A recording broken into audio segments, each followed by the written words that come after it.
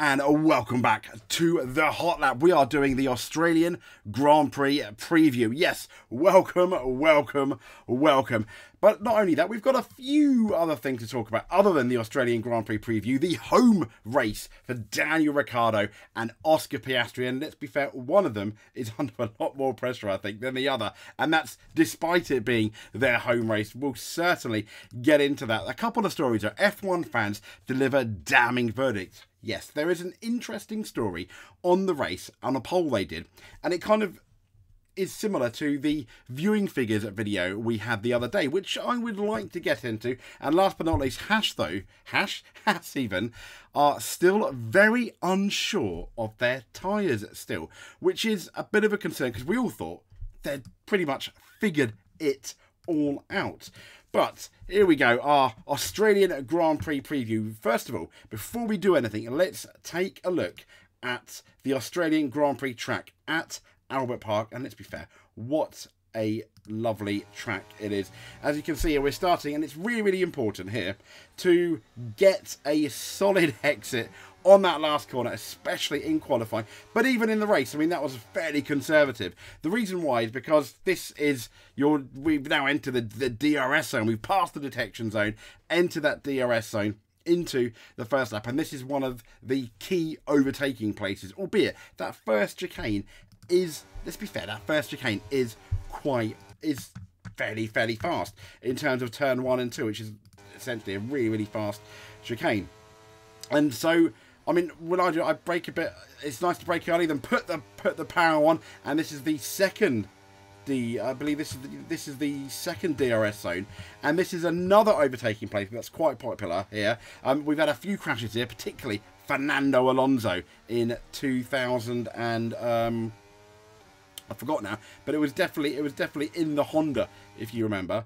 So moving forward from there is this bit here, and this is where we're getting to know where the track has fundamentally changed here. This corner now is so important. This corner is absolutely key to get that. It's a lot more open than it has been in the past. This is one of the key corners they changed, and now it's a straight run. And this is where Max Verstappen the last couple of years with that Red Bull has been absolutely dominant. Another DRS zone, as you can see, and then we're at the fastest chicane. One of the fastest chicanes we have in Formula 1, the left and the right, which is again really important. The left and the right essentially turns 9 and 10 here at Melbourne.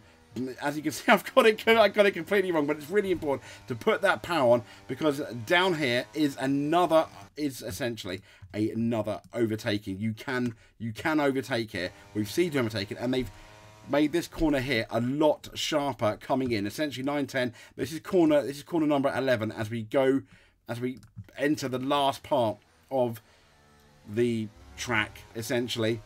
And this is where you've got to be really close if you can. I mean, it's difficult to pass in the last corner. It's been done before into that last corner, and you want to stay as close as you can, obviously, to the car in front to get that good run again, either in qualifying or in the race, to do it basically do it all again.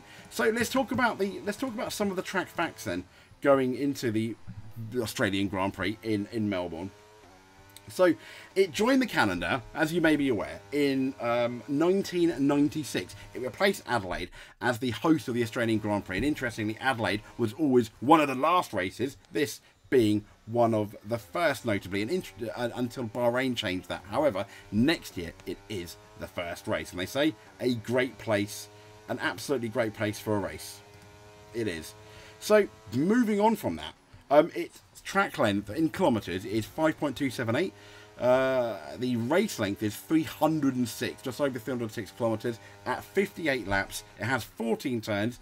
It says here the circuit was opened in 1953, but as we know, in Formula 1, we saw that first race in 1996 when Damon Hill won. So far, 26 races held. There was a pause during the pandemic. A track record, Max Verstappen, 116.732, and a track record, but a lap record of 120.235, and that's Sergio Perez, both in 2023. And since it hosted the 1996 race, as I mentioned, there's been 26 Formula 1 races, and there's been 15 different Grand Prix winners. Now, the most successful driver, Michael Schumacher. He's won more races than anyone else in 2000, so quite late, really, when you think it came in 2000, 2001, 2002, and 2004. Now, Ferrari are the team with the most Albert Park wins. They have 9 in total, including victories in 3 of the last 5 races there. Now, while Ferrari are the team with the most wins, Mercedes powered cars have the most wins on the circuit, having won 11 times. British and German drivers are currently tied for the most wins with 9 apiece. Finland are the only other nation with multiple wins here. Valtteri Bottas took their total up to 4. In 2019, we had, was that version 2 or 3 of Bottas? Only 3 drivers, though, have taken consecutive wins. Schumacher holds the record for most consecutive wins at Albert Park, having won 3 years in a row, 2000, 2001 and 2002. Vettel and Button are the only 3 drivers to have taken back-to-back wins at the track, which is interesting. 4 teams have success at Albert Park. Obviously, McLaren, with Hamilton, Button, Coulthard, Renault, Ferrari, Mercedes are the 4 teams to have taken consecutive wins, that is, at Albert Park. Possibly Red Bull this year. Ferrari hold the record for the most successive wins at the circuit, having won 4 times in a row. So that's pretty much some of the stats that you may or may not be interested in at Albert Park. But let's get into our podium prediction at Albert Park. So, who is going to finish, who do we believe is going to finish 3rd in Albert Park? It's not Verstappen. No. It's not Perez. It's not a Mercedes driver or McLaren. I think it's realistically, as much as I want it to be Oscar Piastri, that would be fantastic. I think it's probably, all things being equal, it's probably going to be Charles Leclerc. Why? He finished 3rd at the last 2 races. That Ferrari is, I think now, quite clearly, the 2nd best car that we have in Formula 1 at the moment. And I think it's just going to continue. Where this is not quite like Saudi, you know, it is quite close to the Wards. I think this Ferrari will be close to the Red Bull, but probably, particularly in race pace, not close enough to trouble the Red Bull. Which is why this guy here, this man here, Sergio Perez, I think is going to be finishing 3rd. Sorry, second, not 3rd. Qualifying, I mean, this time last year, it was an absolute joke, wasn't it? He looked like a rookie. Not the Ollie Bourbon type of rookie, though. Just a very bad rookie. And he's started the season off really, really well so far. And I think Sergio Perez will finish 2nd. The only issue could be, yes, you can pass on this. Easier to pass than Saudi, I think. The only issue could be qualifying, because it's not really his forte, is it? But 2nd, really, once again, it's the race. It's all about the race pace for that Red Bull. Last but not least, yes, this man here, Max Verstappen. I mean, it's a fairly safe podium, really, isn't it? No excitement here. Max Verstappen 1st. Could he get pole? Yes, he's probably favourite for pole. However, I do feel like we saw with Leclerc in Bahrain, where there is every potential for Max to lose pole with a really, really solid lap from Leclerc. That wouldn't surprise me. But once again, come race day, all things being equal, bearing an incident at the first corner or any unreliability, let's be fair, it is going to be Max Verstappen taking that win in Australia without too much of a doubt. So, I mean, yeah, sad a bit maybe, but what I also wanted to get to is some talking points going into the Australian Grand Prix. And one of the big talking points is not even about one of the big teams, it's about one of the home drivers. And as you may have predicted, it is not Oscar Piastri. It's this guy, Daniel Ricciardo. This man is under pressure as we go into the Australian Grand Prix, which is sad because it is his home Grand Prix. And he himself has said, I feel under pressure for my home Grand Prix. And former F1 mechanic, you may know him on YouTube, Mark Priestley, he reckons Daniel Ricciardo's career is running down the clock, which is a bit, sad. And that's something also that Alan Jones has come out and said. So as we know, the Australian, he secured that full-time return in 2024 after an average but fantastic Mexico. But other than that, quite an average 2023, albeit he did have his broken hand. But he showed familiar performance levels when he was dropped by the McLaren squad so far in 2022. At least that's from Mr. Prix. Now, having been dropped by McLaren ahead of the final year of his 3-year deal, he spent most of 2023 watching from the sidelines until he took over, essentially Nick de Vries. However, he's only had a handful of races so far, and between then and the end of the season, he picked up a hand injury, as we know, in Zandvoort, and as a result, it's taken until this year for him to get a proper run of things. And people are only basing it on the 2 races, which I think might be a bit unfair, but from those first 2 races, they've suggested not a whole lot has changed for Ricciardo, and he's struggled to keep pace with Yuki Tsunoda. There's been differing strategies brought Ricciardo into Tsunoda's range in Bahrain, but without team orders, he potentially would have finished behind the Japanese driver. We don't know for sure. Now, in Saudi Arabia, he toiled around the back, a very slow a very slow pit stop did not help matters, to be fair to Ricciardo. But then he kind of looked a bit amateurish by spinning at turn 1 all by himself in the final stages of that race. Now, as a result, the pressure is already, they said, starting to mount on the popular Australian as he heads to his home race in Melbourne. And former McLaren mechanic turned media personality Mark Priestley believes Ricciardo's time is running out and that the 2024 could be the last chance saloon for him. To be fair, I always think a lot of people believe 2024 will be a last chance saloon in respect of Tsunoda or Ricciardo. It feels like only one of them is going to survive. A Highlander moment, if there ever was one, there can only be one. So Danny Ricciardo, at the other end of his career, he's going to be getting this massive hurry up from Helmut Marko, who's also come out in the media and said he needs a hurry up. Priestley said on his own YouTube channel ahead of the Australian Grand Prix, which I thought was interesting, he's getting the world starting to talk about him in terms of questioning him. Is he really what everyone thought he was? Is it the excitement we thought it was going to be when he came back to the sport? Actually, he's not beating his teammate consistently enough, and that is the very first step to becoming a legendary driver in Formula 1. You have to beat your teammate. He's not doing that enough, and I think with young drivers poking their heads around and saying, look at me, hashtag Ollie Berman, Liam Lawson, Danny Ricciardo has got time running out on his Formula 1 career.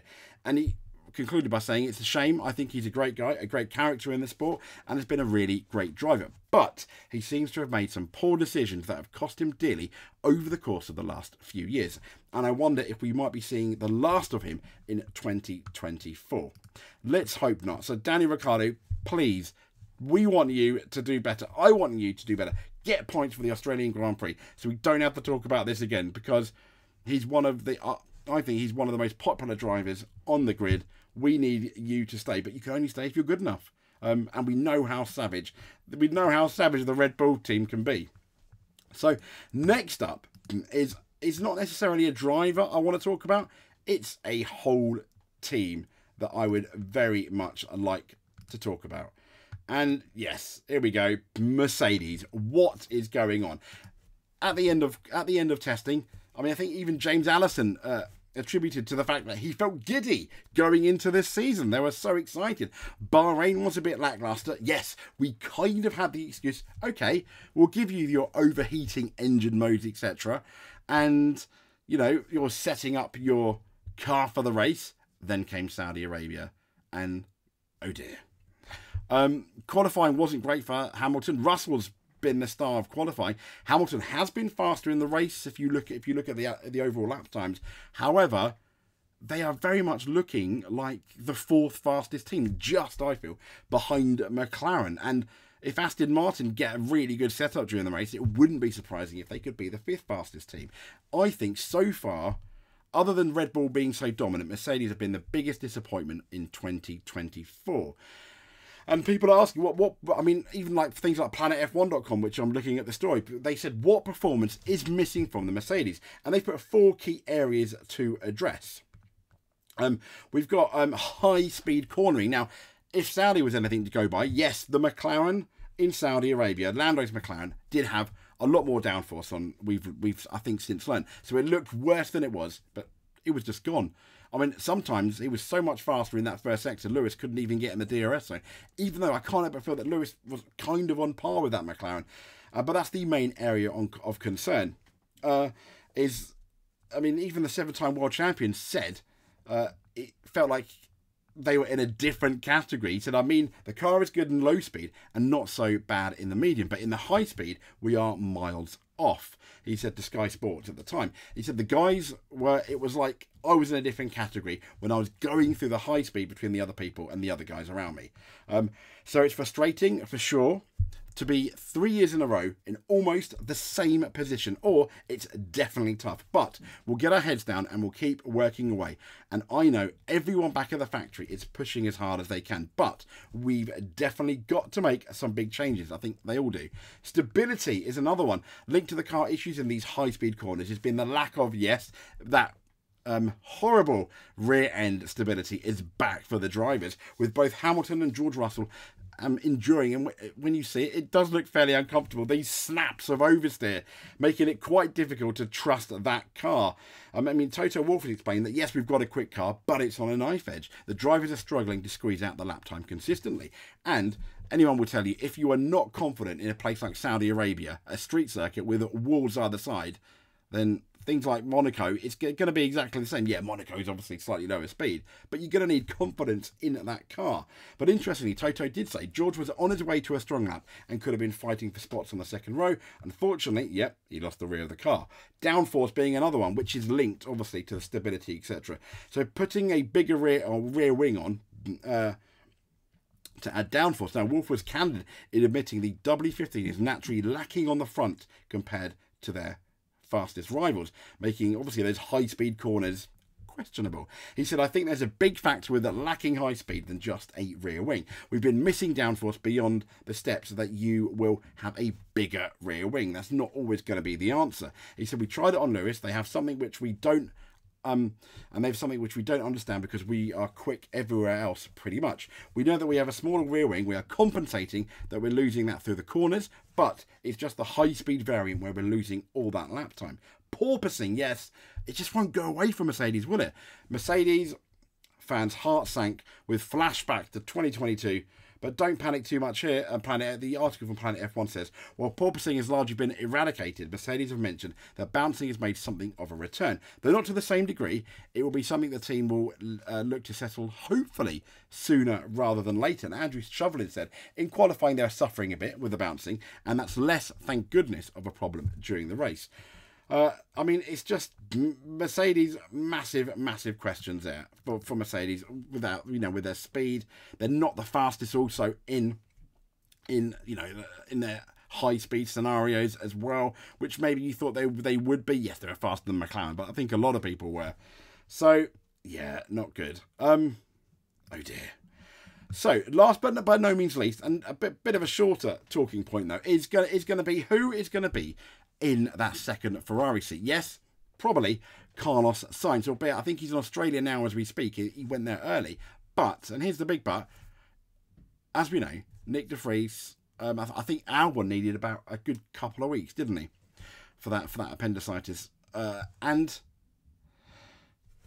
Carlos Sainz, potentially, we won't know until maybe the second practice session as to how he is getting on at Ferrari. So it's going to be really interesting to see. I mean, potentially two things. One, how fast is Carlos Sainz going to be in that Ferrari in Melbourne? Or two, how fast is Ollie Behrman going to be on a track which is a bit easier to learn than Saudi? And maybe he will have more time. Maybe they make the decision after practice one.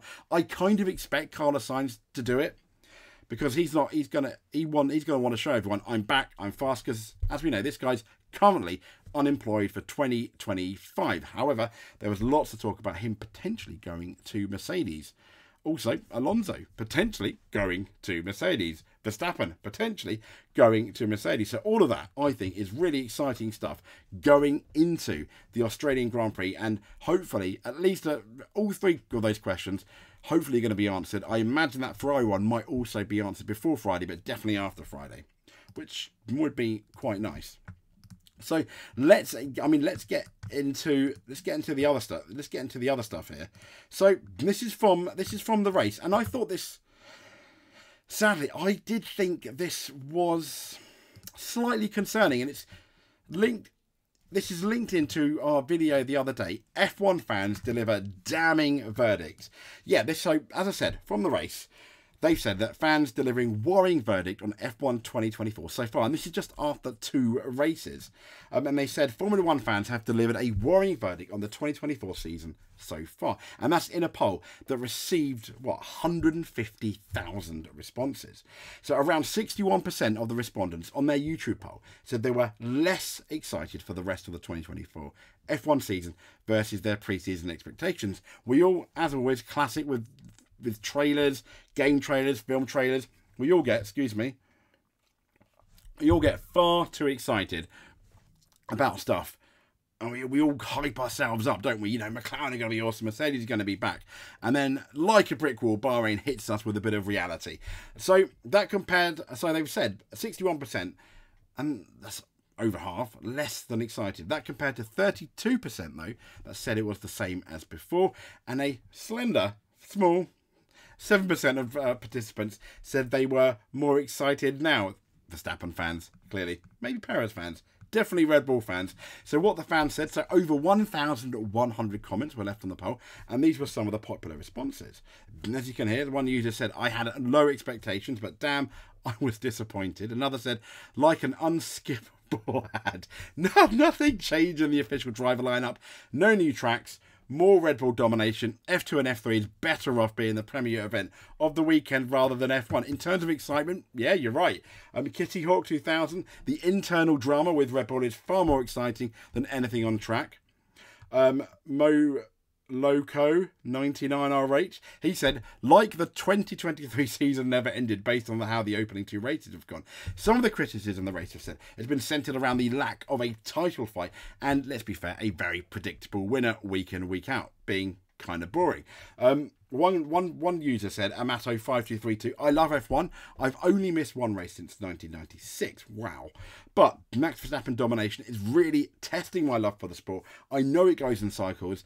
I've done the Michael Schumacher, Vettel, Hamilton domination, but this time it feels more ominous. Maybe I'm just getting old. I don't think you are.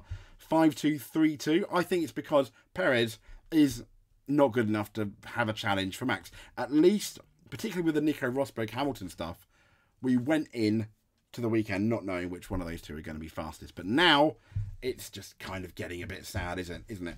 Albor 2046. He said, I'm less excited, but not because Max is winning. I like Max. It's because he lacks a proper rival with whom he'll have a proper battle for the lead to make the show more interesting. Hello 2021. Completely agree. But for others, they said, it's not even that one driver and team is dominating. One guy said, my issue isn't that there is one dominant driver. It's there are no overtly fun battles, crazy overtakes or drama. Yeah, it was a bit meh, really, Bahrain. Even in 2023, when you look behind that Red Bull domination, there were exciting stories, and that doesn't seem to be happening now. And someone's put, probably not renewing F1 TV in April, ouch, but awaiting another race just to be sure. So far, it's a yawn fest, and backing them up was another guy, Invisible Kid 99, saying they've cancelled their Sky Sports UK, that's the UK broadcast for F1, so that says enough, and that's quite expensive. I mean, getting Sky Sports set up, I mean, you're looking at just the basic package, unless you get like a really killer deal, you're looking at £50 or more. And that, I think, I mean, they were advertising the F1 channel just at £10-11, I think, extra recently at the beginning of the season. But yeah, so that's it. It's not looking good, is it? And what's going to be really interesting, if this domination continues, is the viewers going to go down? I imagine it probably will. And they want to, you know, the American audience, they've already gone down. We've already done a story about the viewers going down. So it's going to be quite interesting. So moving on from that, our last story of the day. Let me just get the clicking right. It's going to be Haas. Yeah. So I thought this was interesting. This is from racefans.net, and Haas is unsure if they've solved the tyre wear issue race. Now in the roundup, Kevin Magnussen says that Haas is unsure that they've solved their problems from 2023. Yes, Kevin Magnussen, the either hero or villain, depending on what point of view you take, of Saudi Arabia. Now, despite his teammate Hulkenberg taking that slightly controversial for some point, in 10th place in Saudi Arabia. Magnus has said his teams aren't sure if they've solved the tyre issues. He said, I think Saudi Arabia was another positive weekend, although on paper, the Jeddah circuit probably wasn't the best for us with the high-speed characteristics. He said, we are still relatively competitive, especially in the race. I had very good pace relative to others at the end, which is our focus this season. We still haven't concluded that we've resolved our issues from last year yet, but we need to do some races. But it was another positive sign that they've made progress in the area. So not 100% sure, and I really hope that's not the case. I haven't seen too much evidence of that, albeit I'd like to think Kevin Magnussen's going to know more about their tyre wear than I. So there we go. If you made it to the end, you are absolutely amazing. God, this has been a lengthy episode. So like and subscribe for more F1 news. We'll keep you up to date in the run-up to the Australian Grand Prix and throughout the Australian Grand Prix. And if you're finding F1 boring, we've got rally content as well.